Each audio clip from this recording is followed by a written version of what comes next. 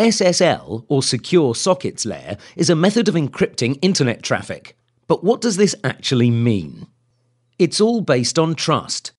The web has collectively agreed to trust a few big multinational companies.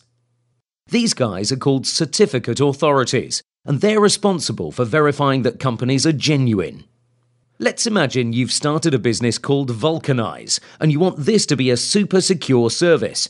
So you want to offer your users full session SSL encryption to protect their privacy. So you go to a certificate authority and say, I own Vulcanize.com and I need an SSL certificate for my web server. They will then do some investigating to confirm that you are who you say you are. They will also check that you do in fact own Vulcanize.com and that you maintain control of it. After they have finished their background checks, they'll grant you a certificate and something else called a public key. A key in encryption terms is essentially just a prime number. For those who missed that class, a prime number is one that is only wholly divisible by itself and 1.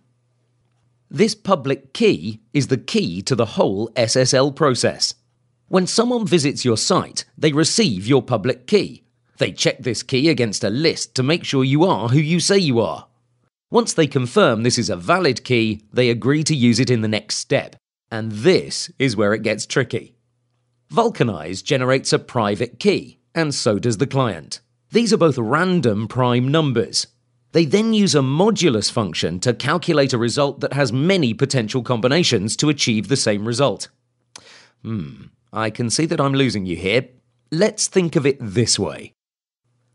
Vulcanize has been assigned the public key, a very specific shade of blue. The client asks to see Vulcanize's public key, so Vulcanize sends the public blue color. The client then mixes this shade of blue with their own random private color, shown here as yellow, to give, in this example, a specific shade of green.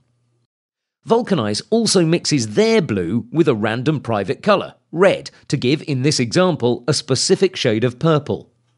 They then share these public mixed colors of green and purple with each other.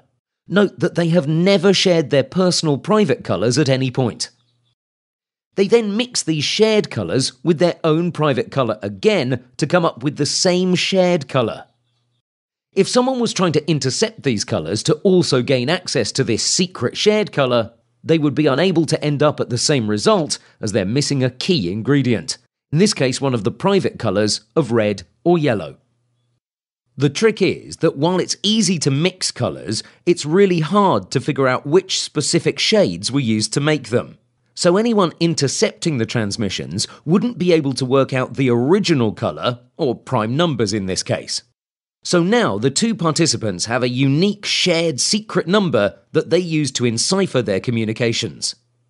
Modern SSL protection, if implemented securely, would take longer than the age of the universe to guarantee breaking.